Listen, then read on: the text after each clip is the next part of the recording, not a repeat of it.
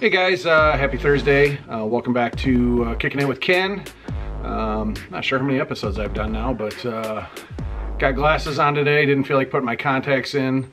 Just got done working out, so here I am. All sweaty and all that good stuff. But just wanted to kind of check in with you guys, see how things are going with you, and talk a little bit about what's going on with me. So, the bad news is I am diabetic. Go figure, right? So it does run in the family, and it's definitely not an uncommon thing in the world today. So I've been doing some research and all that good stuff, and you know, it's a pretty scary thing. I mean, you really start to evaluate where you're at, what you're doing, and how to become better. So lately, energy levels are just really low, and come to find out, I went to the doc last week, ran some tests. I'm down 20.2 pounds right now, so I am dieting and exercising, trying to avoid obviously sugars, low carbs, all that good stuff. But just really a strong reflection of, you know, how we got here. I'm not going to make any excuses.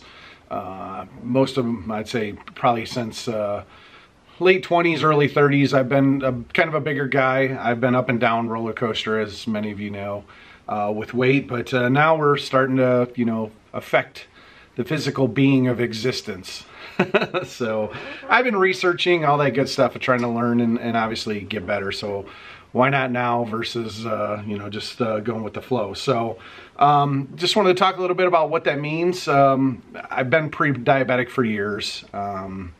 Pre-diabetic just basically means that your body's not creating enough insulin to adjust the sugar levels in your bloodstream, which can cause fatigue, you know, all kinds of things, heart troubles, all that good stuff. So went to the doc. A1C was, I think, I'd have to look, but I think it was around 6.8, and they want you about 6.4. So it's not drastic, but enough to, you know, cause for concern.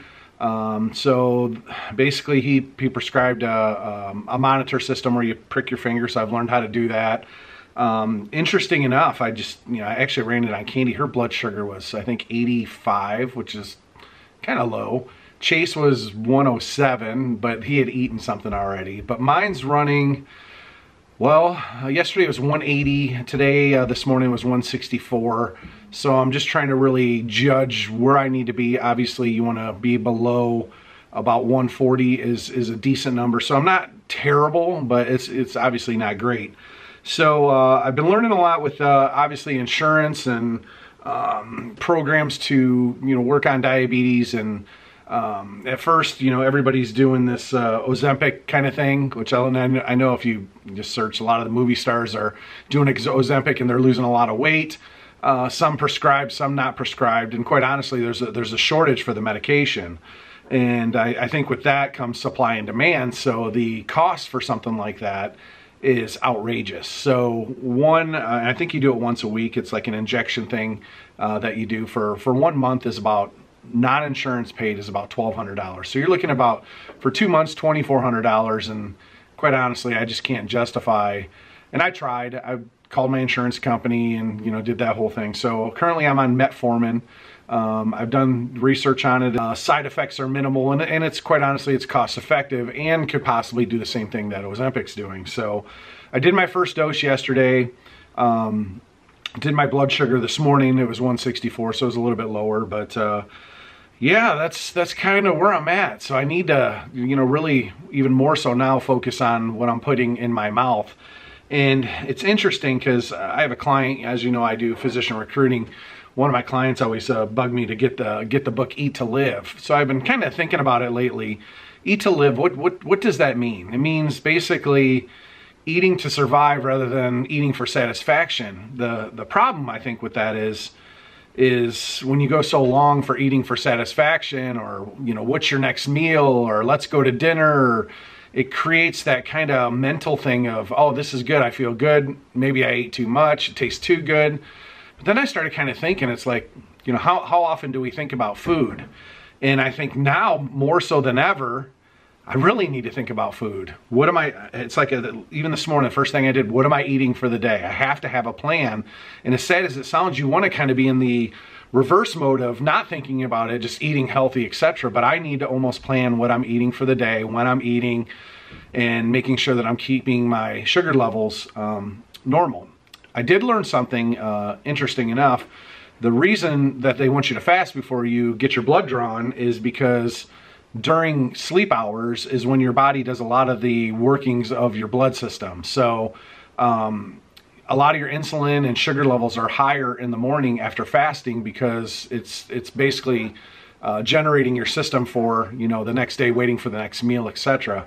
So that's why they have you fast. They want a true accuracy of what you are without anything in your body being processed. So so thinking about that, just going back to the, you know, the food thing. So now I'm really just, what can I eat, what I can't, you know, etc. I was at a lull, I was stuck, but now that I'm really focusing on it, like I said, I was down another, you know, 1.5 pounds today, and I did my first, you know, pill of metformin. No reactions or anything. I feel fatigue. I'm working out. It's just, I don't have a lot of energy. So I think the only bad side effect of metformin is it can really lower your B12, which creates the energy piece. So I'm going to need to pick up some B12. And again, this is all just kind of research on the internet. Things obviously need to change for health purposes. Like I said, my brother has it where he does injections and other things, etc. Both my parents had it. So my brother Dean doesn't, but he also keeps his weight in check. So that's the goal, is to just work on this for my biggest fear is when you get on any medication. I don't want to be on medications for the rest of my life. So my goal is we're going to do this for 3 months, re-gauge, check, and see where we're at. Because you can't just take something like metformin and get off of it. You have to kind of wean off of it, I guess, is how it is. You don't want to, you know, flip-flop, all that good stuff. So I'll obviously take all that advice from my doc. So that's kind of the diabetes thing. I don't know if you know much about it, but I am in a slightly beginning state of the real deal here. So we're going to work on it. We're going to get it better. Candi and I have been walking. I'm sure you've seen some of her Instagrams and, you know, stuff like that. So we're trying. I'm trying obviously a little harder. I don't want to say I was bummed, but with her sugar, that's actually good. So she got some snacks yesterday. I'm like, oh man, and of course I don't want my wife to be diabetic, but it's nice to have kind of a support system where you're kind of going through something together. That's selfish. I would never want that for her to be diabetic or to deal with what I'm going through. But you know, she's doing her best to, you know, champion me. I mean, when I got the results from the blood work, I you know, came and talked to her. I just said I'm going to need help here. So, and she's done it. She's pushed me a couple times. Monday I worked out, and then she's like, let's go for a bike ride. So I worked out twice on Monday, which it's fine. But the hardest part is I don't mind doing it. It's just the motivation of getting started. You take off with your day and things get moving. That's why it's best to, I guess, do it the first thing in the morning. So the bummer is growing up as a kid, we kind of all ate what we wanted. You're running around, you're active, all that good stuff, and then it just eventually it catches up to you. And I was very, very active. I mean, I was always in great shape. I played sports. And now I'm this, you know, almost 50-year-old who needs to get my body back to at least justified as a 49-year-old male versus, you know, even when I get on the scale, it says you're 55 based on these schematics, all that. But, you know, the scale only tells you so much. Everything else is how you feel. So we're going to do this. I'll give you an update next video I do on how we're doing, but gonna work through it. You know, the good thing is there's a chance to get better. So that's what we're gonna do. I did want to go back and talk a little bit about my job interview. I did not get the job. I don't know why. I just got a computer generated notice saying we're looking at other candidates. Was I qualified? Absolutely. I don't know what it was. Maybe they found my YouTube videos and didn't like that I was on social media, whatever. Do I feel defeated? I don't think so. I mean, I'm in the sales world. I take beat downs probably more than most people. I've learned that no becomes a norm for someone like me, and I'm able to recuperate from rejection probably better than most, considering I've been doing it most of my life. So were my feelings hurt? No. I mean, you're always trying to find your self-value, I guess, out in the marketplace, and maybe they were looking for something obviously a little different.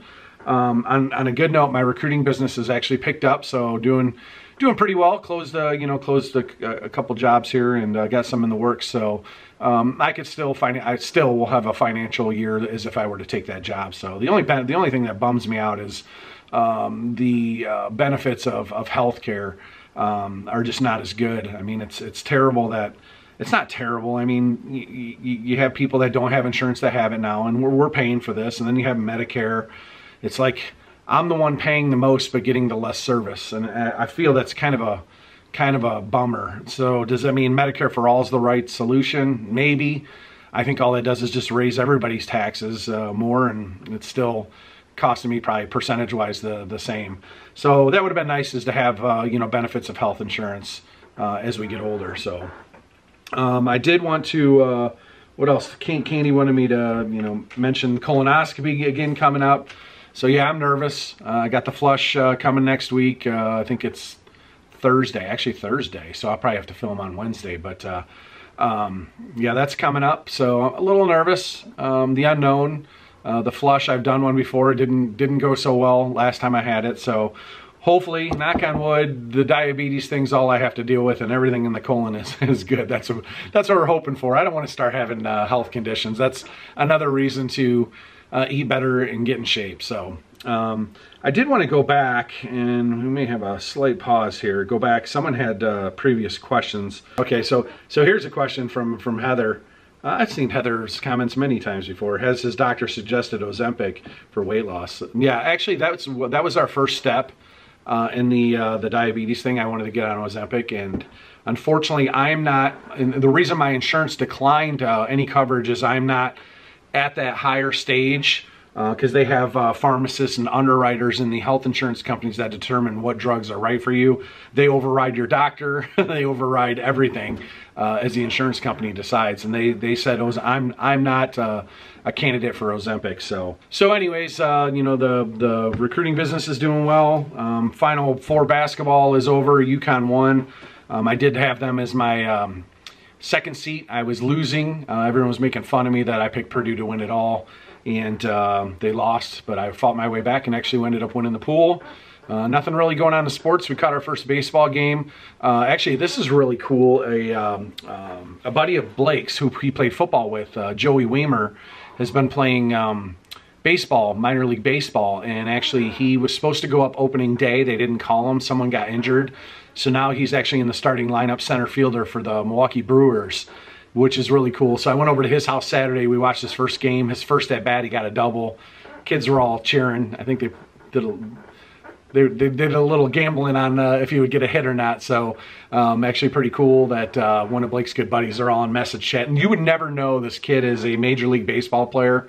The humblest kid I've probably ever met. He doesn't even talk about it. It's just he's having a good time. So congratulations, Joe, on your Major League debut with the Milwaukee Brewers.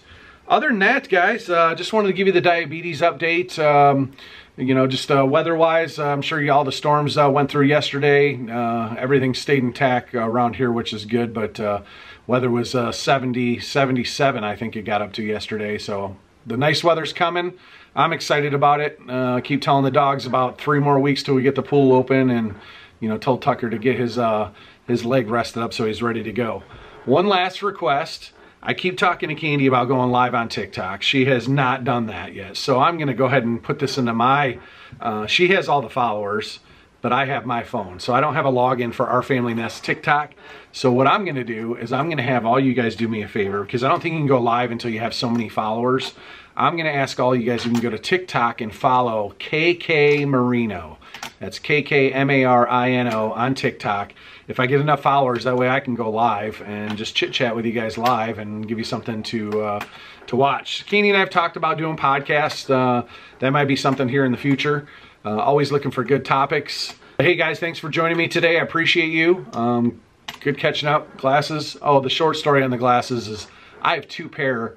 The other ones I wear so much that they kind of, they're getting ruined. So this is my second pair. I don't like these as much. They kind of sit on my nose a little harder than the other ones, and you guys don't see me in glasses all that much. So lucky you today. No contact day. So anyways, appreciate you. Take care, and we'll see you guys soon.